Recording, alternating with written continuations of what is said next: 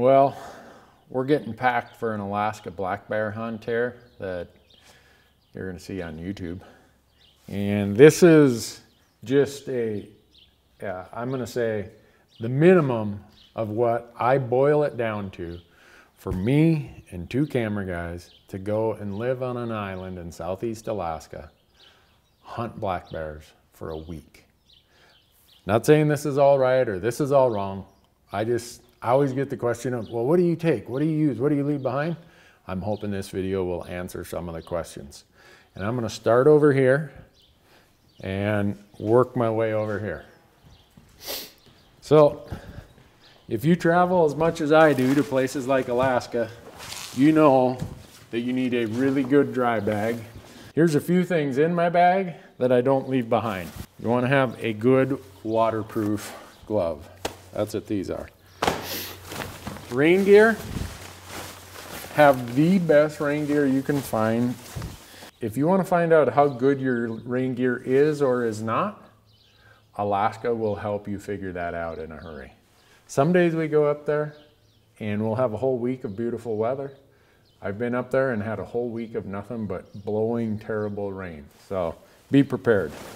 Then you see we're walking around up there and I've went to the wader pants and I've been wearing these Sims things forever. Absolute bomb proof. The other thing, when I go to Alaska, I bring more dry bags. 1, 2, 3, 4. People say, why do you bring so many dry bags? Because a lot of times I can't get places with traditional luggage or bags. I got to be stashing stuff in this corner of the boat or that corner of the airplane. The more I can break it down into small packages and keep it dry, the better.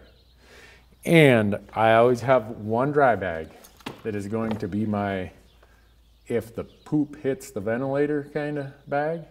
If things go wrong, I always have one bag that will have in there all my necessary survival stuff. If you're going to fish or hunt from a boat, make sure the person renting you the boat has life jackets, good life jackets, not those square orange ones that we had when we were kids and our parents wanted us to drown. I bring my own. I don't take any chances. I know that this is a really good life jacket. I wear it all the time. Wading shoes, if you use waders or wading pants like I do, you need wading shoes, obviously. Read the regulations. Some places in Alaska, you cannot have the old felt sole boot. Here's my tent. I always bring a 2-man tent for every one person. And the reason being, in Alaska, when it rains, you want to have more space, not less space. So this is a Nalo G2 from Newberg. I've probably got 300 days in this tent. You're often going to have to set your camp in a pretty damp spot. There's no nice, beautiful, sandy, dry places in Southeast Alaska. I also, for my tent, Newberg makes a footprint for every tent they make. Coolers. A lot of people ask me, how many coolers do you take for a bear hunt? Well, usually we only have one tag, me and 2 camera guys. If there's a second hunter, I might take a 3rd cooler. But these are the Orion 85 quarts. On my way up there, I know that I'm going to fill these full of a lot of the stuff you see laying around here. When I come home, if I've got the head and the hide in one and all the meat in the other, that's part of why I need all these dry bags also, and why I need a really big travel bag in case I got to put a bunch of stuff in there because my cooler space got eaten up by meat and head and hide on the way home. You can see this one is loaded with food. All kinds of Mountain House, a little bit of Heather's Choice, all the sporks and silverware that you could need. I never travel with these coolers without locking them.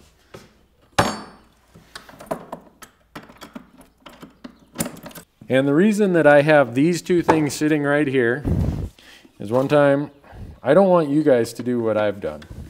One time I got to the airport and I had one of my fast gas cans inside my Jetboil. You cannot bring these on a plane. Wherever you fly into, make sure that there's a place there, hardware store, sporting goods store, whatever, where you can get whatever gas you need. I don't even bring the propane or buy the propane when I'm up there. I just buy the power gas. And I always have 2 Jetboils. I bring more water filtration up there than I probably need. I have this platypus system that will go in this orange emergency dry bag. And then I have another system that's in here that I'll show you that I keep at camp. Game bags for bears, I just use the same ones I use for elk. These are the caribou game bags. They're synthetic. Do not go to Alaska without a floating rifle case for 2 reasons. One, it's a floating case, so obviously if something happens and your rifle goes overboard, it's going to float and you can recover it. But mostly, keep it zipped up in here, because when you're running around in your skiff, sometimes you're hitting some waves and the wind's blowing the spray back in. You don't want that hitting your rifle. No matter how good of a coating you have on it, how much you've oiled it, protect it in a gun case. Then you don't got to worry about it. I always bring my Mystery Ranch backpacks, and then I always bring a backpack cover, because I know it's going to rain and I want to keep my pack at least as dry as possible. I always bring a small gun cleaning case. You never know, if you fall, you get an obstruction in the barrel. This one has a cable, I can get that out of there. A lot of people ask me what I use for emergency communications. In Alaska, I use a marine band radio. This one, look at that. It's got emergency channels. You can get weather on it. It doesn't take hardly any space. It'll stay charged forever. In this part of Alaska, if you hit one of the emergency channels, someone's going to hear you. And this thing never leaves this orange emergency bag. This is the first thing I put in this orange emergency bag, and it goes with me everywhere. Never leave camp without it. This is my Gerber multi-tool.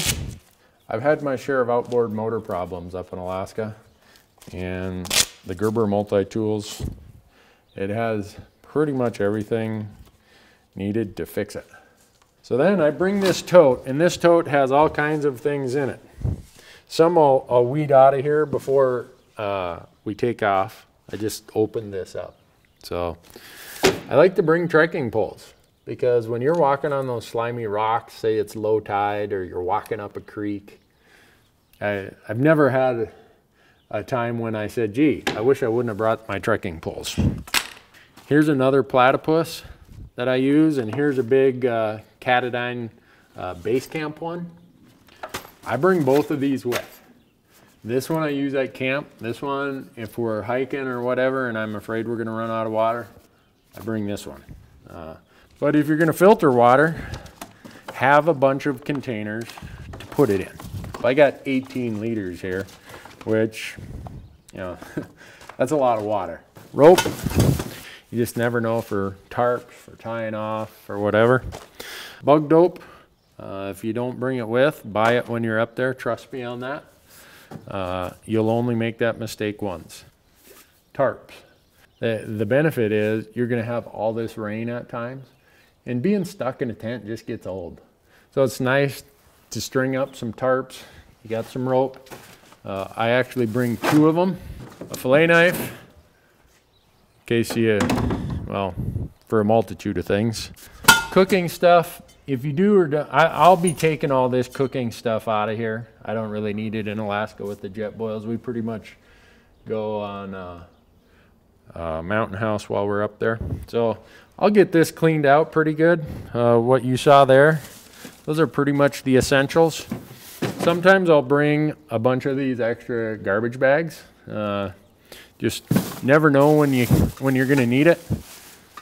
I always bring an extra pulley. Sometimes on the boats, having a pulley and a pulley system for the anchor, for the bow. You anchor down there, you come through here and you tie off there, and you can push the boat out better. I always bring a pulley, a repair kit for whether it's quick patch to your waders, and maybe if you bring an inflatable and you need a quick patch, do not go to Alaska without Gorilla Tape. You never know what you're going to need it for. I can't list all the things I've fixed with Gorilla Tape up in Alaska. So, like I said, this isn't everything. This isn't the perfect thing. It's what works for me. The first few times I went to Alaska, I had so much junk. You would have thought I was running away from home and joining the circus or something.